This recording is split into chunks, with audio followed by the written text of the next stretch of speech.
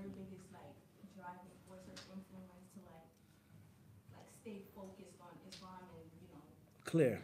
yeah. With regards to everyone being different, what was your biggest driving force, your biggest inspiration? That's a tough question. I don't think it was one.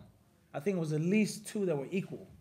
At least two that were equal, and obviously more than two which weren't of equal strength.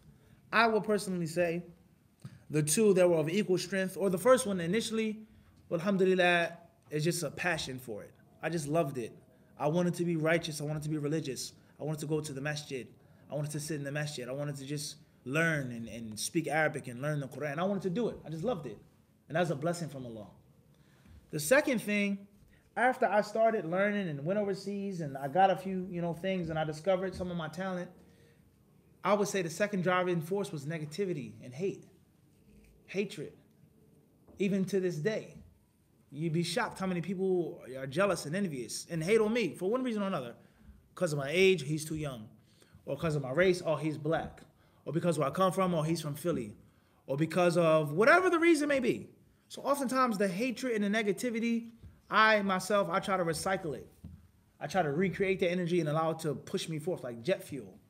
So I can't do it, or I'm too young, I'm too this. All right, watch this. And then you move forward. You see what I'm saying to you? And there are other influences, but I would say these are probably the two strongest ones. There's a lot of hatred, a lot of jealousy. What you see is only a tenth of the hatred behind the scenes and the negativity behind the scenes. But me, I try to take it as what? As inspiration. And I'm sure any of you who are athletes, you do understand that concept as well. People saying that you're not that fast, you're not that strong, you're too old to do it. This team is better, right? We know this from last year's Super Bowl. Huh? The Philadelphia Eagles, right? They toppled, the New England Patriots. Everyone was betting against them. They only got there by luck. Nick Foles is trash, so on and so forth. And look what they did. One of the most exciting Super Bowls in the history of Super Bowls. And that's because they took the underdog spirit and they took it. We are underdogs, yes. They're better, they're bigger, Belichick, Brady, but watch what we're going to do to them. And that is exactly what they did. The Philly special. They caught them off guard, and they what?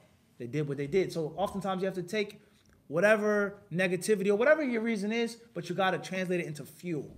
You see what I'm saying to you? And you got to what? Take off. But you can't hesitate. And Allah knows best.